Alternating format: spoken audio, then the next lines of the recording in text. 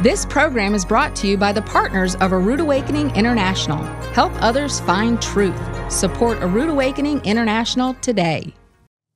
It's an American epidemic. Digestive problems lead to food sensitivities, which can lead to life-threatening diseases like colon cancer. But is modern bread to blame? And could bread made the way YeHoVaH intended be the answer? By special request from Michael Rood himself, Sue Becker joins us tonight to explain how bread can be a lifesaver. Because it's the end of the sixth day, the sun is set, and this is Shabbat Night Live.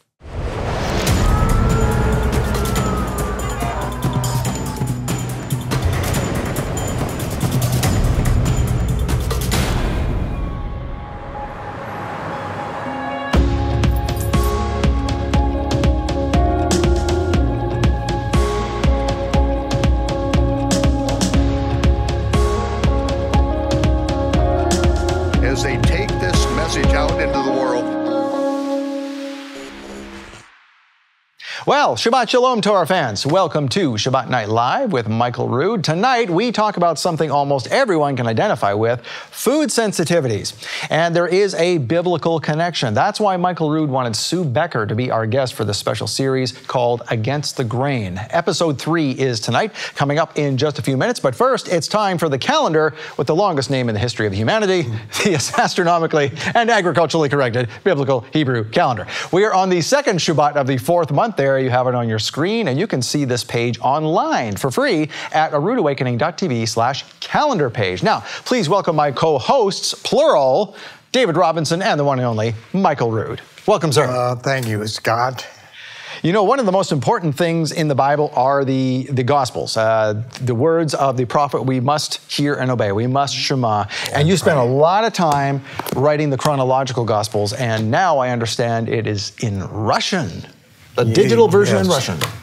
Yes, we have a lot of good help out there, and we're very thankful to all the people who are helping us get this in other languages, like Pamela Lutzker, and many people are doing this, so the Russian people will have this at last. Yeah, it's a beautiful thing, and you know, we need it in Russian right now. Yeah, we really do. We really so do. in addition to Pam Lutzker, we want to mention a couple other folks who put a lot of effort into this. That's Elena Sauber and Tolly Eckert. Oh, so yeah, those three. Elena and Tolly, they're really good. Yep. So they have put that together, and you can get it. There's the information at the bottom of the screen where you can get it. It's at aroodawakening.tv/Russian. Quite simple as that. And you can get the digital version of the chronological Gospels in Russian. How about that? All right, so the name of our calendar, we were talking about the calendar here, is the astronomically and agriculturally corrected. It has a connection with the land in Israel, with the harvest. We need to get back to the land, et cetera, that type of thing. So the world's elite who think they, are God these days, folks like Bill Gates and such, well, they're buying up all the land. We know this. They're buying up all the farmland in America and other places. So what does this tell us? Work our own land to do the opposite of what they do. So check out our blog section. Go to the blog section there. You go to the menu, community, and blog, and you'll see one really good blog that was put up there recently by Svi Van Daniel, who's on our Spanish team, and it's called How to Escape the System of the Beast. And it really talks about this, how to get away from whatever is coming against us. We need to be doing the opposite. So if the people of the world that we don't necessarily like so much are buying up all the land, we need to do that and take care of ourselves with our own land, because there's something sinister there that's happening. We want to separate ourselves from that. Yeah, I mean, in the way things are going now in the world today, we need to be more self-sufficient, which our self-sufficiency should branch out into a community type setting, yes, where we're helping each other, bringing our gifts and doing that. And with all the processed food today, what are we eating now? 60% of the food we eat is processed. Right. This Sue Becker stuff's really good.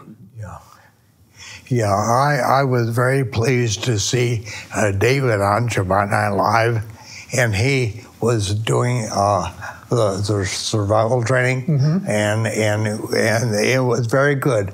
But I said, I don't want to know what to do to leave the house. That's right. I don't want to live in a tent. No, I don't either. And I have at my house, I have a grain mill, and I have the food that I need to survive without having to shoot dough. And you've got me to do that for you, so you don't have to worry. There you go. And that's what community is all about, community right? About. I bring over the venison. So then we don't have a grain grinder, we can go to Michael's house. There you go. Can grind the grain for you us. can make my bread, I'll make your deer meat. Well, I got that, and then one of my neighbors told me about Sue Becker. Oh, okay. And I said, I don't know anything about her. And I watched her on YouTube, and she was so good that I said, we have to have her. Yep. We have to have her in the office to teach everyone. And you know, and that's what we're going to have now. Yeah, that's absolutely. a great idea. Yes. Just to have her come here and teach us some of the stuff that yes, she's going to teach us. Well, we'll save that we'll save that for the episode tonight. But yeah, she's wonderful, and she actually got me thinking about bread because I've been gluten free for a long time, but she said that people do what I'm doing because of the way the bread is being made, not necessarily because of the bread itself. Right. And that's a real mind shift where everybody thinks that, we throw out the baby with the bathwater. Oh, gluten's causing this issue, all bread is bad. Get rid of it all. Well, wait a second, how come it was good in the Bible? What have we done to it? That's the thing. It was good up to probably around the 20s when they started commercially making flour. Right, and so that's where we get into issues, and I'm so glad, Michael, that you had us bring her in because she's really got me thinking more with an open mind about where, we don't need to be throwing out the baby with the bathwater. The bread of life is not a bad thing. That's right. Right, absolutely. It's a good thing. Yeah. It's the bread of life, not death. Absolutely, yes. That's right. So when the rest of the world is throwing out bread and the bread of life, by the way, Yeshua, we should be embracing both. There you go.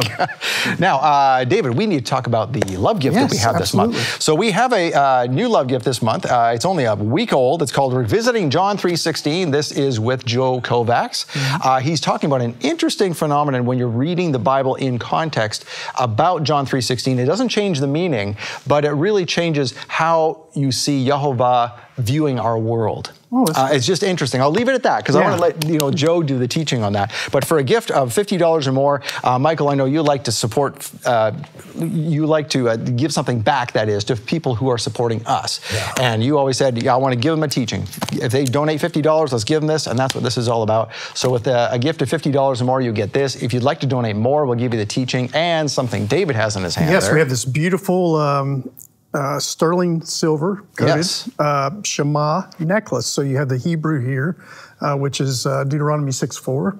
Yeshua said it was the greatest commandment. So a gift of $100, you get the teaching and you get this beautiful necklace.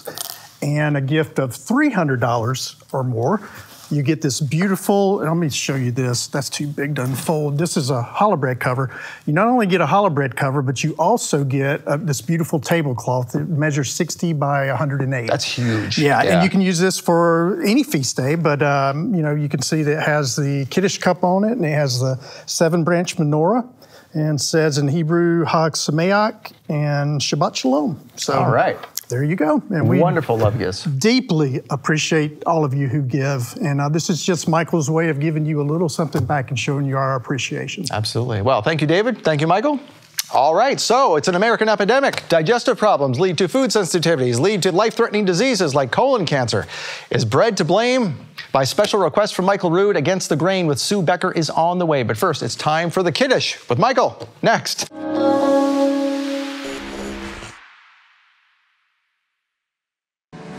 John 3:16 is arguably the most famous verse in the Bible.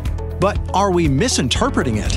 YeHoVaH presents a thought-provoking teaching that re-examines what the verse really means, how we should understand it, and why a proper interpretation of it is vital to understanding YeHoVaH's view of the world and the sacrifice of His Son. He can't be telling us, don't love the world and the things of the world, and also saying that, well, God loves the world so much. They're just completely contradictory. And the key to understanding this verse is the very simple, short word, so. Revisiting John 3:16 with YeHoVaH will challenge your assumptions about the true message of YeHoVaH's Word. And it's our gift to you for supporting A Rood Awakening International. Donate a $50 love gift and we'll send you Revisiting John 3:16 with YeHoVaH on DVD or Blu-ray. Or donate $100 and we'll send you Revisiting John 3:16 plus a beautiful silver-plated pendant necklace featuring the Shema in Hebrew letters. Or donate $300 and we'll send you the teaching, the silver-plated Shema necklace, plus this dazzling Shabbat tablecloth and matching challah bread cover, inlaid with artwork from the menorah, the Kiddush cup, and the words Shabbat Shalom in Hebrew. These gifts are a limited time offer from Michael Rood to thank you for your support. Make your donation today and receive the $50 gift, the $100 gift, or the $300 gift. These special gift collections are available only in July, and supplies are limited. So make your donation today and receive these exclusive thank you gifts from Michael Rood. Call 888-766-3610. That's 888-766-3610. Or get your gifts online at monthlylovegift.com. The Chronological Gospels Bible is changing lives all over the world, putting everything the Messiah did in exact chronological order and explaining the behind-the-scenes truth of what the Messiah did, when he did it, and why. The timing of it all means everything. And now, the Chronological Gospels can be easier on your eyes. The larger print edition features 40% larger type, and every page appears exactly the same as the original, so you can follow along with others who have the regular size version. The Chronological Gospels larger print edition also has wider margins to write notes, and the premium quality paper means you can highlight without soaking through. Plus, the larger print edition lies flat, so you can teach without having to hold the book open. The Chronological Gospels larger print edition is a big and beautiful coffee table book, measuring a full 12 inches tall and 9 inches wide. Study the Bible with clarity and ease.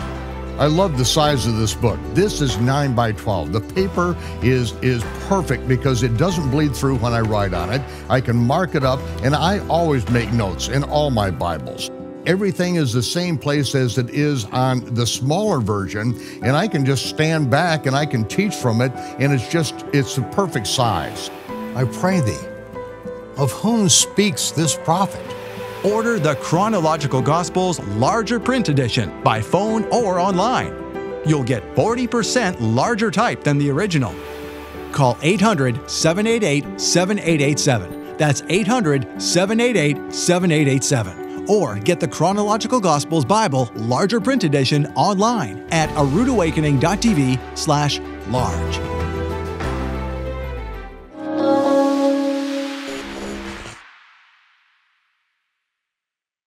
Some of the traditions in modern-day Judaism are what Yeshua said are takanot, laws which change biblical law, which are forbidden, and Yeshua said don't do them. But other traditions are remembrances of good things in the past, and they are a shadow picture of good things to happen in the future. On the Sabbath, we take 2 challah loaves, 2 loaves of bread. This represents the manna, the double portion that we received on the 6th day. This was God's provision for us. And this is what it continues to mean to us today. When Yeshua, just before his crucifixion, the night before his crucifixion, at the Last Supper that he had with his disciples, he took bread and he blessed, not the bread, he blessed the Most High. And he said, Baruch atah YeHoVaH Eloheinu melech haolam hamotzi lechem min haaretz. And he broke the bread and he said, this is my body, which is broken for you. As often as you do this, remember this. By his stripes, we were healed. And then he took the cup and he said, in the prayer of Melchizedek to Abraham, Baruch atah YeHoVaH Eloheinu melech haolam, borei peri hagafen.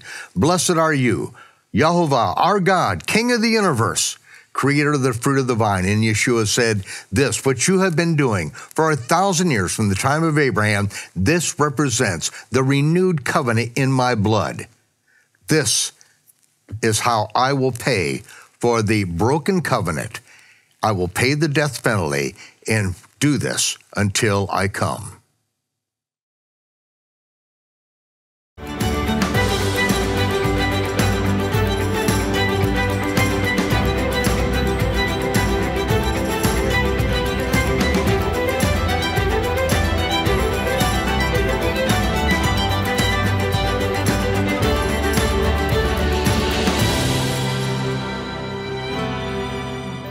So how did we get here? How did we get to the idea that wheat is one of the most toxic things you can put in your mouth? I mean, I've believed that. That's why I became gluten-free. But is that the right way to go? Am I just avoiding something because I don't know what the real answer is?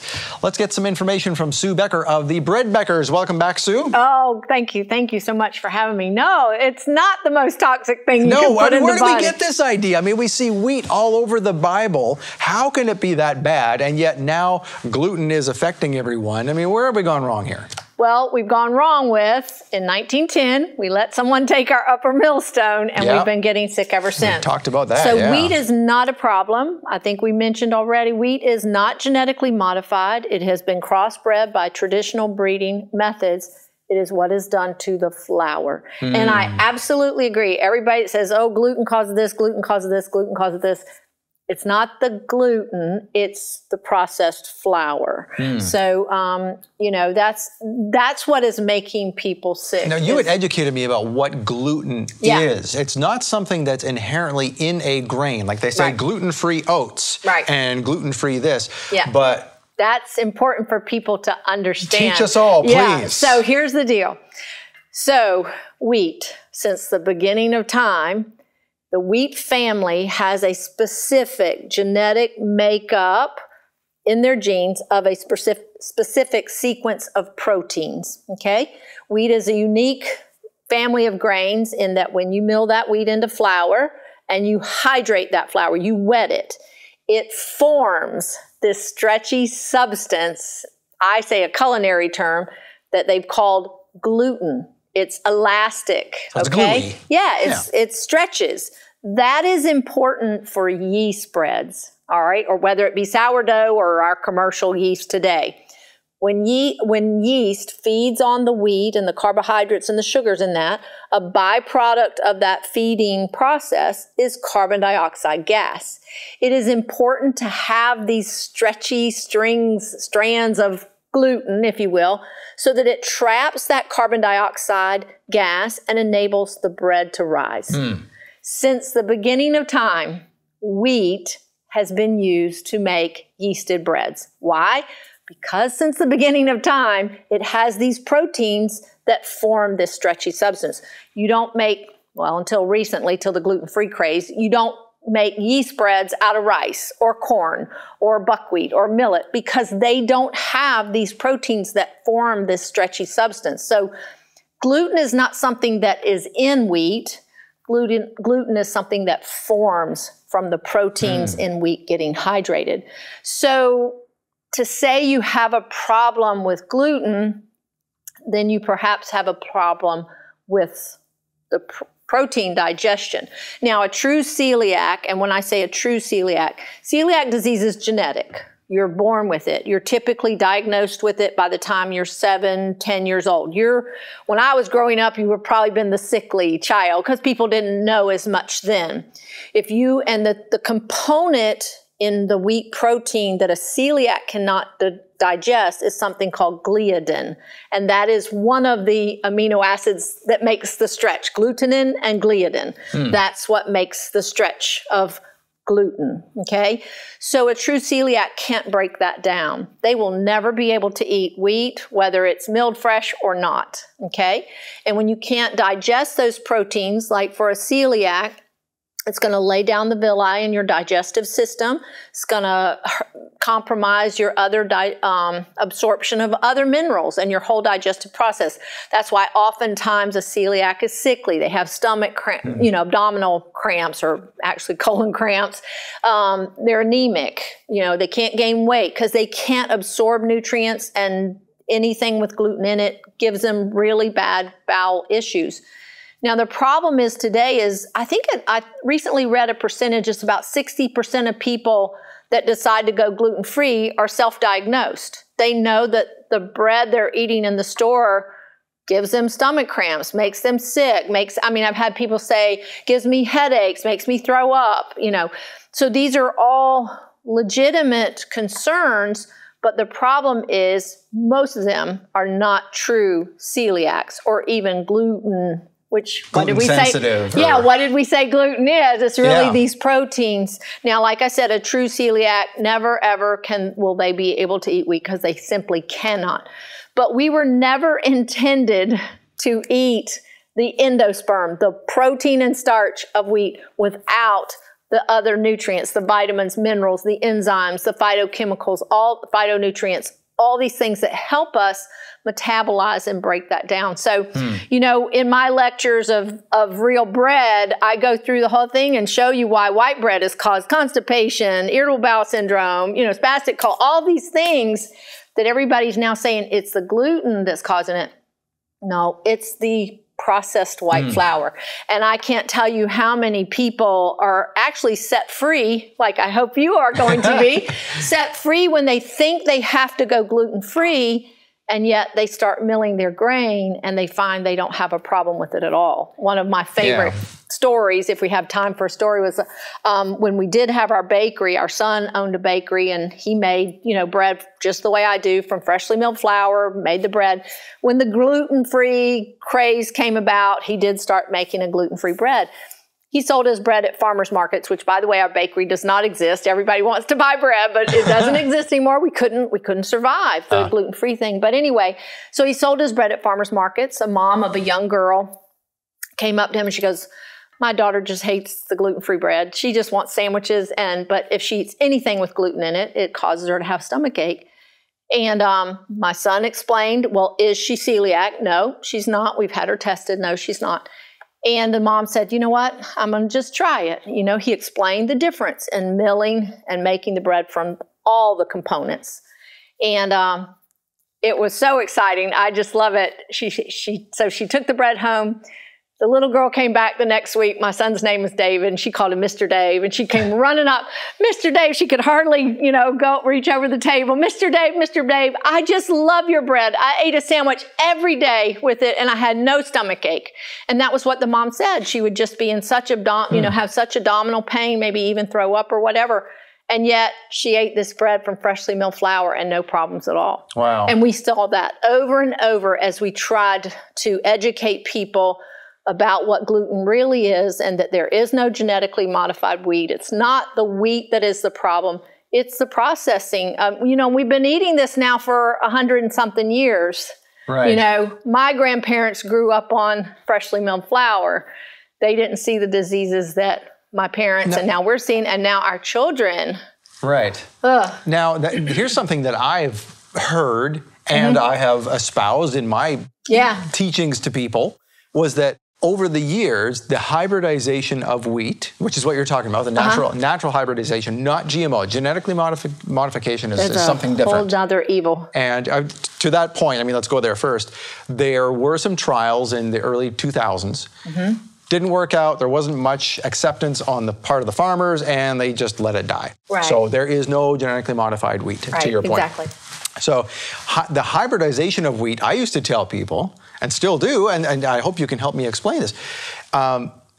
There's been so much hybridization that what's happened is an accidental cause of an overproduction of gluten in certain varieties of wheat. Is that false? That, from everything that I have studied and read, and I spent a good couple of years just digging into this whole wheat belly, anti-grain, gluten, you know. And from what I've read, there was actually a professor that, or I don't know if he was a geneticist, I don't remember, but he went back to the seed banks and studied the different strains of wheat from as far back as 100 years. And he is finding no significant difference in the proteins that form gluten in 100 years of seeds. So this is a myth. This is a myth. Also, what a lot of people don't realize, the genetics is there for those proteins. But what determines the protein content in a grain more than anything is rainfall during the growing season. If you get a lot of rainfall, you're going to get a very low protein content and a very high moisture content. You know, here in the southeastern United States, we can't grow hard wheat. I mean, we can plant it, but it won't have the protein content to really make a good yeast bread. I think we talked about that earlier. We grow a pastry flour here. why is the South? Every grandma in the southeastern United States is known for biscuits, cakes, you know, pies. Right. That's because that's the pastry flour is a soft wheat. So that's what's grown here. So that's a misnomer. Yes, I mean, they've bred the wheat to have a, you know, different nutritional profile. But the other thing you hear is everybody, yeah, but what about this Japanese dwarf wheat? Well, they bred over years wheat with wheat to get a higher protein, maybe, or not really even that, get a higher yield. That's what it is. Wasn't so much the higher protein in low fertile countries, poor growing conditions, poor soil conditions, to try to get a grain and a crop that would produce more. So not necessarily, like I said, the protein, it was more the yield. I misspoke there. So they developed this wheat, they had it, and then they decided to cross it with a dwarf wheat because they wanted more of the nutrients from the soil, what few they could get, to go to producing the wheat instead of a big, tall plant. I mean, we all know, if you garden at all, you know, if you over-fertilize your plant, you're going to get a big, nice, bushy bush, but not a lot of fruit. So you want those nutrients to go to producing the wheat instead of the big plant. So that was where that came from. And it's interesting to note that everybody, you know, says that, oh, you know, America and the wheat's changed.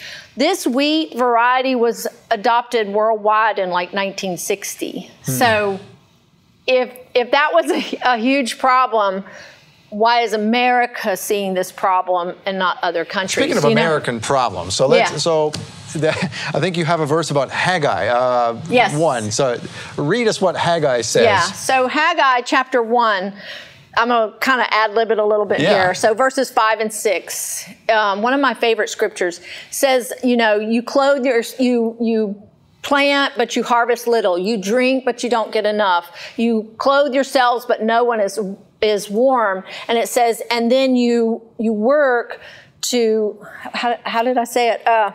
Basically, you put your earnings in a sack with holes. With holes in it. You work to earn your earnings to put it in a sack with holes in it.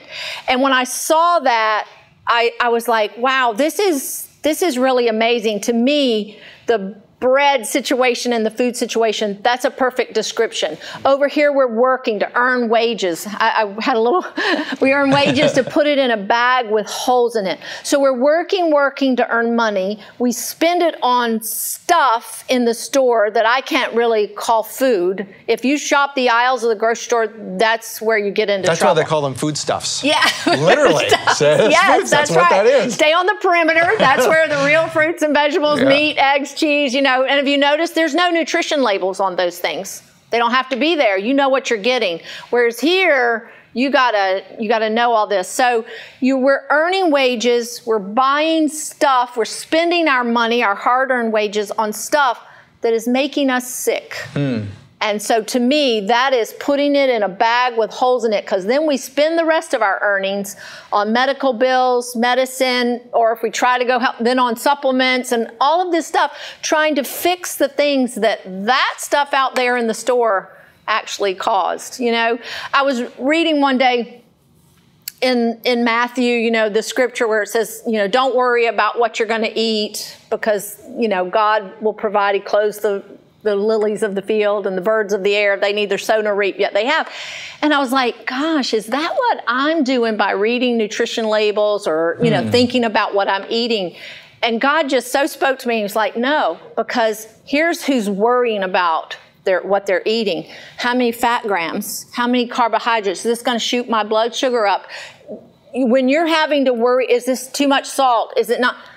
Real food, you don't have to worry about that. Right. Real food has the exact proportions of sodium and potassium that you need. Processed foods, just the opposite. You know, so that's what God showed me is when we have to worry about, is this too much fat? Is it too much sodium? Is it too much sugar? Is it not da-da-da-da-da? And that's from processed foods.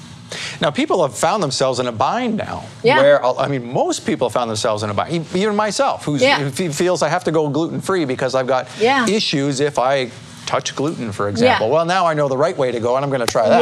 Yes. But I hope so you do too. so many people. I mean, I could just go on and on and on with stories of people. Well, let's talk about that. So some people find themselves in this situation. For example, constipation. Yep. You've mentioned before in other episodes that America is the most constipated country in the world. Yes. How did we get here, and how do we work our way back out of this? That's what we've got to look at is how did we get here and how do we go back? Here's how we got here. 1900, steel rolling mills came on the scene, separated the bran and germ, left us with white flour. The bran and germ is where all the fiber is. We talked a good bit about nutrients and vitamins and minerals and feeding into cows and pigs. And why they're healthy and we're not. And that's important, but there's an important nutrient missing from our diet, and that's fiber. And people are being told every day, get more fiber, get more fiber. You know, I talked to one lady, she had hemorrhoid surgery and polyps and had surgery, and the doctor sent her home and said, whatever you do, don't get constipated. Well, she obviously didn't know how to not get constipated. And this is a problem. People are being told to get more fiber. They don't even know what fiber is and what fiber does. Fiber is it's an undigestible carbohydrate. It cannot be broken down by your body's own enzymes and digestive system. There's two types of fiber. There's soluble fiber and there's insoluble fiber. Soluble fiber we get mostly from beans, fruits and vegetables, grains as well. But insoluble fiber comes mostly from that bran and the germ fiber of grains. And though they both do have specific jobs, but insoluble fiber is perhaps the most critical. You know, when we digest our food, we eat our food, we chew our food. It's important to chew your food. Carbohydrate digestion starts in your mouth. Your saliva has an enzyme called amylase, mixes it with your food, goes ahead and starts digesting those carbohydrates. I just want to stop right here. To me, that's an incredible indication that we were made to digest carbohydrates. When God starts the process right in your mouth, and He put that amylase in your saliva. Right. So it's just so powerful there, because we're being told, oh, we weren't designed, you know. And yet Yeshua went through the field and picked a grain and ate it. So that's an incredible indication there. So we swallowed what we chewed down. It gets to our stomach. Now here's where key digestion goes on, protein digestion. For all practical purposes, your carbohydrate digestion stops, your protein digestion begins. Why? Because protein digestive enzymes require a very acidic environment to work. So we are fearfully and wonderfully made. Our stomach has cells in our stomach lining that start producing acid. Bring it down, I believe, to like a pH of 2 to 3. This could eat a hole in this table, probably, you know, but we are fearfully and wonderfully made. We have cells in our stomach lining that create mucus to protect our stomach from this very acidic environment. So protein digestion begins. These enzymes start working. This food is churned. That's why we feel some movement in our stomach as this is churned, and I say it purees it into something called chyme. And this chyme then is taken, once protein digestion is completed there or done its job, is taken over into our small intestines. So it shoots over in there. First thing that begins to happen in that very first part of our small intestines, these minerals, bicarbonates start coming into there to alkalize that liquid chyme again, because we don't want that acidity to be going through our small intestines. So then this is where our pancreatic enzymes come. Then they're brought to our small intestines, liver enzymes, gallbladder brings bile, all these things to then complete the task of protein, carbohydrate, and fat digestion. Okay? This is critically important. The bran fiber, though, can't be broken down. It's an insoluble fiber, can't be digested by these enzymes. So for years, they didn't really think that it had much nutritional value, but it does. So as this chyme passes on through the small intestines, the individual nutrients then are absorbed into our body from our small intestines. What is left over, the waste, gets dumped into I call it our big trash can. It's not that big. It's our colon, our large intestine. And so what begins to happen in our large intestine, First thing, a lot of people don't know this. We all hear now today, and I've been teaching on this for 30-something years as a food microbiologist, our good gut organisms, you know, the importance of eating fermented foods and those good gut organisms. Everybody's taking probiotics and all that. What a lot of people don't realize is they live predominantly in our large intestine. They're everywhere, but they live predominantly in our large intestine. They begin to feed on the insoluble, undigested grain fiber that's dumped into the colon after it goes through digestion, because it can't be broken down, so it's dumped there. They are like a food fermenting factory. In fact, it's called a gut fermentation. There are all kinds of nutrients that are produced by these organisms breaking down that undigested fiber. So they produce B vitamins, which are needed just by every biochemical process that goes on in our body. Even if you ate the most perfect diet, you could not get enough of those B vitamins. Isn't God good? He put a little factory in there to give us what else we needed, kind of like fruits and vegetables, grains and beans. We get what we need. So we have that going on. They produce, they even produce antibiotics. They don't want the pathogenic organisms living there any more than we do.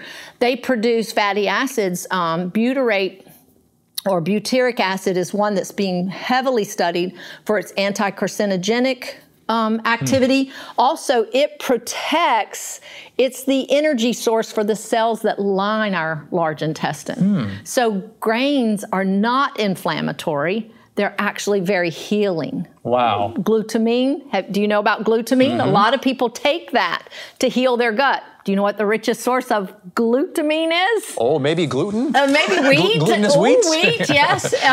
So this is just very, very healing, and many people don't know this. You know, they know fiber is needed to make them go to the bathroom, but how does that work?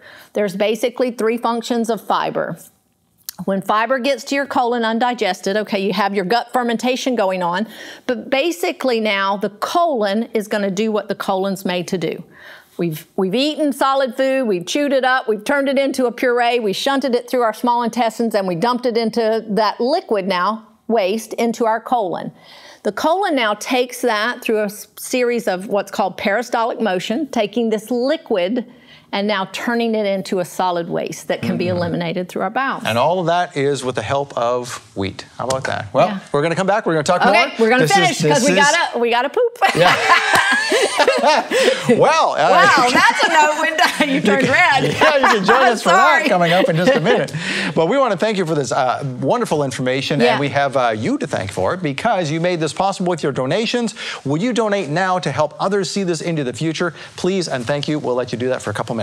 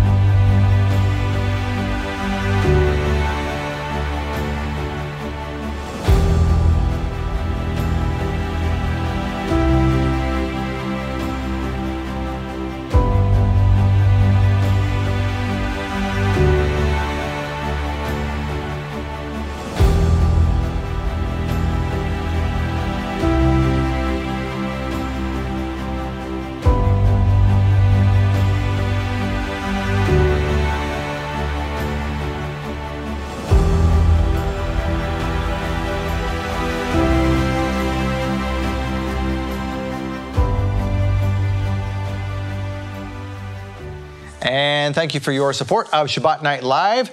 During the break, Michael Rood is in the audience here today, and he had mentioned something to you, Sue, about a sponge example. He wanted you to bring out your sponge example since we are talking about how the colon works. Yes. Well, we've been talking about fiber and the 3 functions of fiber. Fiber is very much like a sponge.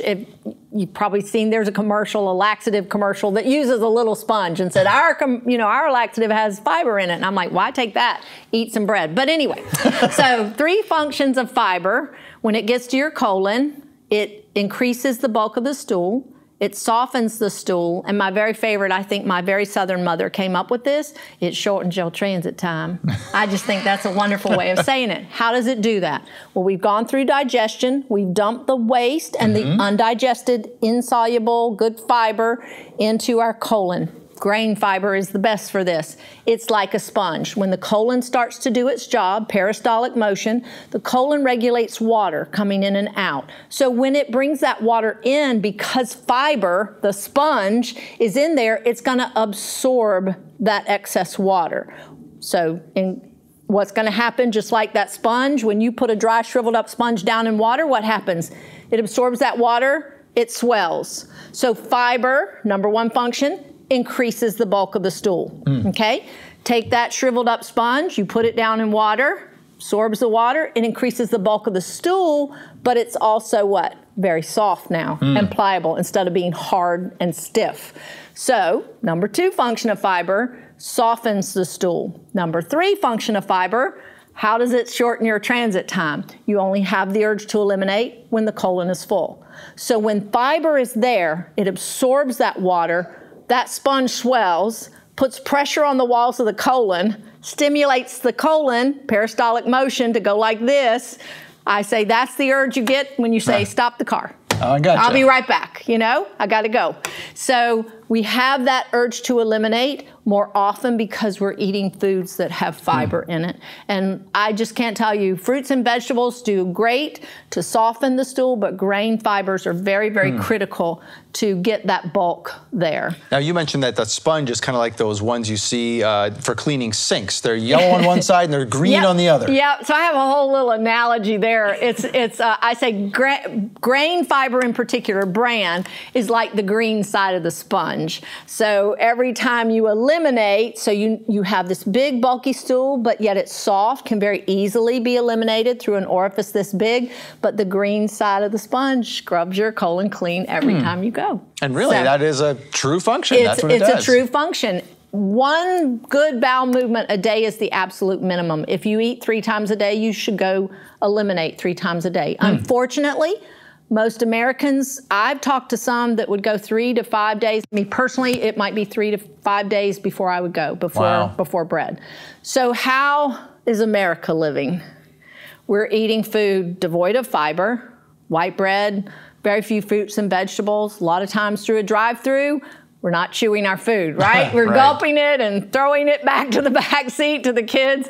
I tell everybody, I said, I think that's why they have this drink now called a big gulp. So you can just gulp and swallow that hunk of food that you just bit off. But anyway, so we're already compromising our carbohydrate digestion in our mouth. We're not chewing our food. We swallow our food down. Protein digestion should begin here. Now, we have a problem. Do we know what one of the number 1, especially over-the-counter drugs or even prescribed drugs in America? Antacids, Prilosec, Nexium. They are even Tums and Rolaids. Yes, and things even like Tums and Rolaids. People are eating them thinking it's going to help, and it might take away the symptoms, but it's not correcting the problem. What it is doing is neutralizing that stomach acid. Now what do we have? Well, we have protein digestive enzymes that need an acid environment to break down proteins. What did we say gluten was again? The proteins in grains that form this stretchy substance, right? So we have a protein digestive enzymes, and we're eating white flour stuff that is pure protein and starch for the most part. So no wonder we have a protein digestive we have a protein digestion problem. And it doesn't just stop there. Allergy, the technical definition of an allergy is an adverse immune response to a protein component, typically. So we have all these issues going on. And I believe a lot of it is digestion. We can't break those down. If we don't break those proteins down, it's going to cause problems all the way down the digestive line. So now how can bread help us with this? Because when we were talking, when we were first planning this episode, you had told me it made all kinds of sense that if we just add bread, all of these problems kind of go away. So a lot of them do. Properly made bread. Right. Well, we got to get that stomach acid going and working and those digestive enzymes. So then when our stomach creates that chyme, it's shunted into our small intestines where bicarbonates, sodium, calcium, magnesium, which we're deficient in as well, start alkalizing it so those enzymes can work. But here we have a problem. Our food has been thoroughly pureed. We don't really have fiber. And fiber is also a toxin magnet. People don't understand that. Where it absorbs the toxins and the trash all the way through digestion, and then it's dumped into our colon. But without the fiber there, we lose that. But nonetheless, this puree is dumped over into our colon. So our colon starts to do the colon's job. Well, first of all, our good organisms that are supposed to be there feeding on that fiber, they now have no food. Right? So we're going to lose that we've even done worse. We've killed those good organisms with the heavy use of antibiotics. And don't misunderstand me, there's a time and place for antibiotics, but we have way overused them. What we don't realize is they kill the good along with the bad. So we've greatly disrupted that good microflora, microbiome, whatever you want to call it, in our gut. So right there, we lose our gut fermentation factory, all those B vitamins, butyric acid, all these, vitamin K is another one, the natural antibiotics that could boost our immune system. A lot of people think of immune system as white blood cells and, phagocytes and lymphocytes and all these things. Those good guys are most of our immune system. They catch it before it gets to be a real problem. So we have that going on. So now the colon, though, starts to do its job. Contract, relax, drawing water in, letting water out. There is no fiber there, right? To absorb that excess water. So guess what's going to happen? It's going to let that water out. So now what's going to happen to our waste that's there? It's going to get compacted, and it's not going to absorb. It's not going to increase the bulk. It's not going to be soft. So when I lecture, I have this little diagram. So I'm like, we eat lunch today, dinner today, breakfast today, lunch today, dinner today.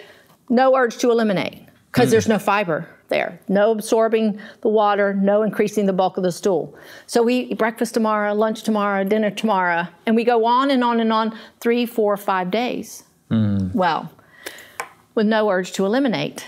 So what happens oftentimes is, especially when you get to be an adult, you go, this is not right. You usually feel bloated. You've maybe got a headache because what is that? That's waste that should have been taken out. Toxins backing up. Yeah, and you decide, I'm going in. I'm going in that bathroom and it's not soft because there's no fiber there. So it's not easily eliminated. So you push, you strain, you rip, you tear, you get hemorrhoids, you get fissures, you get a common problem in America is diverticulitis or diverticulosis. You get these little diverticuli believed to be directly related to the strain of trying to push a hard stool out. You get these little pockets, these little balloons blown up in your colon. Now you've got a problem because now you're not eliminating. You've got fecal material sitting in your colon. It backs up in these little openings. Now you've got breeding ground for infection as the colon tries to do its job. So you do eliminate some. No green side of the sponge, didn't scrub it all. And a lot of times it's not a complete evacuation, complete elimination. So the colon, because we're fearfully and wonderfully made, does what the colon knows to do. It starts contract, relax, relax, bringing lots of water in. So now you are getting this feeling that you need to go to the bathroom, that you need to go eliminate, but it is called chronic diarrhea now, or irritable bowel syndrome, spastic colon. So now instead of going every 5 days, you now have the urge to eliminate 5 times a day, maybe 10 times a day, if it gets just completely out of hand. Why? Because there's no fiber there. The colon's just doing its job. It just wants the trash out of there, you know? And now you have this going on all the time. And people don't make that correlation with what they have going on now, with going 5 to 10 times a day, with not going but every 5 days. So have you seen folks on both ends of that spectrum add properly, I'm going to say here, properly made bread, where we take the wheat berries, we grind them, immediately make bread, and then eat it. No, not getting it from flour or anything, like just making the flour and go. Yes. Does that solve both problems? Yes. Isn't God amazing? Yes. I remember in the early days, I mean, you can probably tell I'm pretty crazy, but, you know, we would go do these shows, and I would take the bread around the room to the other vendors, and people, I'm like, eat this bread and you'll go poop. And this one guy goes, oh, I don't want that. I already go 5 times a day. That's not my problem. I'm like, you know what? This bread will correct both.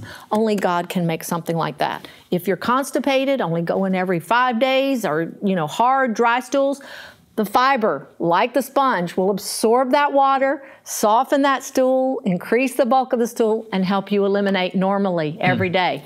If, on the other hand, you're going 5 times a day, that sponge will absorb that extra liquid, you know, extra water that the colon's bringing in, absorb it, increase the bulk of the stool, you'll start eliminating.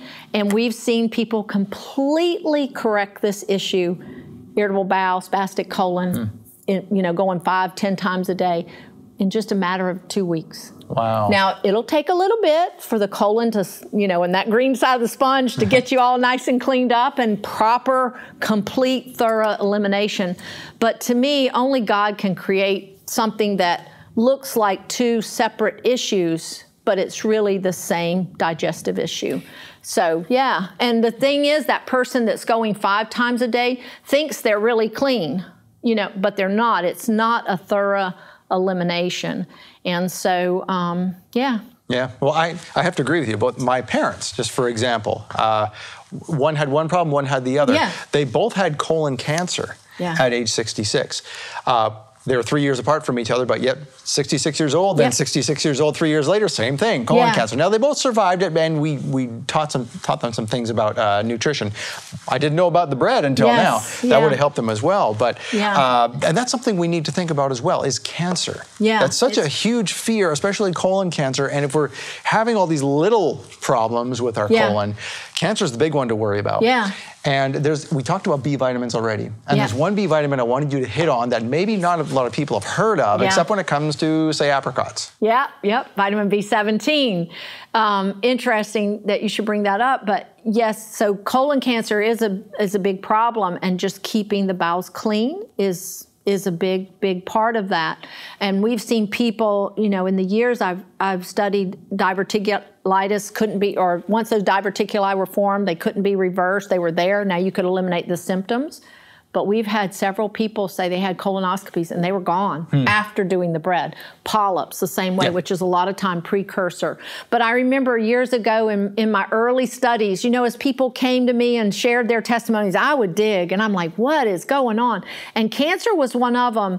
And one researcher, he was a very prominent biochemist. He did extensive research in why Americans were seeing such a rise in cancer. And you know what his final conclusion is that we were no longer eating the foods that had naturally occurring B17, which the common name for B17 is Laetrile, which is a controversial cancer treatment that's been legislated illegal to be used in this country.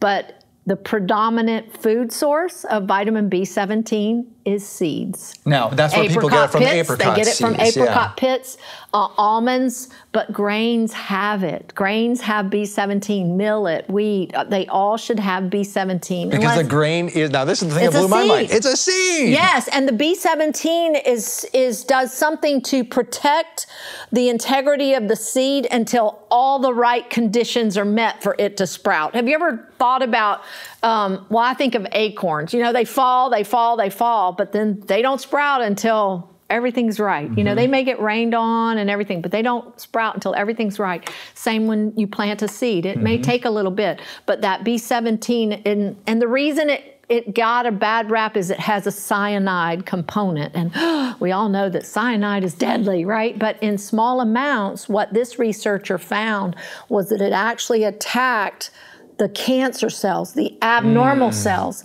but did not attack our normal cells, which is very different from the way we tend to treat cancer now. So it's deadly, but it's deadly to cancer cells, which is wonderful. And in small amounts, you know? I mean, in the amounts, the way it appears in food. We have a creator that knows what he's doing. Yeah, so that's pretty amazing to me. That's wonderful. Well, we have many more stories to talk about. We have just a couple of minutes. Bring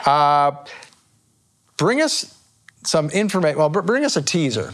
Don't tell the whole story, but there's a story about warts here. Okay. That we'll finish up next week, but give us a little taste of what this is. Well, that's amazing. That was one of the first testimonies that I experienced in the first month, and all we changed was the bread, and my son's warts went completely away, and I knew it was the bread. And so I will tell you how I knew it was the bread the next time. All right, okay. So is that good? That's very good. All right, thank you. Good teaser. It's a good one, too. It's a great story. And that's not the only one. There were other folks as well. Yes. A young woman with many, many more warts. Yes, it's one of our #1 testimonies. Really? Yep, so I can't wait. And there's a relationship to what we're experiencing today. Okay. All right. Hang on oh boy, hang on for this one. All of this because of bread and eating bread properly and making it properly? Can you imagine? Okay. This is so simple, it just might work. So join us next week for Shabbat Night Live. We will see you then. Sue Becker will be back here. I'll be back here. Michael will probably be back in the studio here as well. We hope you will join us. We'll see you next week. Until then, Shavua Tov. Shalom, Torah fans. Give this video a thumbs up and share it with a friend. Tap the subscription button and the bell icon. And I promise to update weekly with in-depth biblical research. Be sure to download the new michaelrood.tv app for both mobile and home devices for even more commercial-free content.